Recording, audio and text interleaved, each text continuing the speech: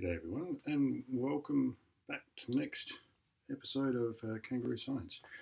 Today we're going to do something very simple, but it's quite good fun to do with kids, especially if the weather's been nice and you've been eating a bit of ice cream like our kids. So I've got 5 ice cream sticks here, so Popsticks or popsicle sticks, and I'm going to take some lucky bands, elastic bands, and I'm just going to stick them together. And this is something that the kids themselves, of course, can do. So we make them into a nice little pile like this. And so there's 2 stuck together. What I'm going to do is I've got something very simple, spoon. Probably it'd be better with a plastic spoon, but we don't have one around. And I'm going to use another elastic band to join this spoon to the popstick, or popsicle stick, like so. And then what we're going to do, if I get this right, we can take a 7th one.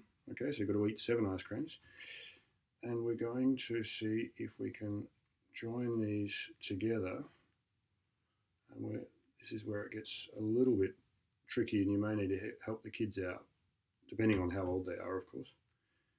And we're going to bind these together like this.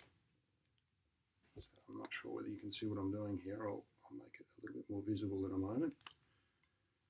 And like so. So we've got it bound like this. And the last elastic band, so in total you're going to need 5 elastic bands and 7 ice cream sticks. And we can stick these 2 edges together. And what we've got is a little catapult, which is, I don't know whether I can see if I can find something that we can shoot. It's probably a little bit heavy, this thing, but it's maybe the advantage of it. Maybe, here we go. Here's something I can maybe fling away. Okay, there you get the idea. So it's a little catapult, and yeah, a little bit of fun. We're going to try and build a couple more of slightly bigger things outside over the next days. But this is a nice little toy that you can teach kids about storage of elastic energy and all these sorts of things. So it's sort of scientific, but it's also fun and fairly quick to make. Take care, and we'll see you soon. Bye.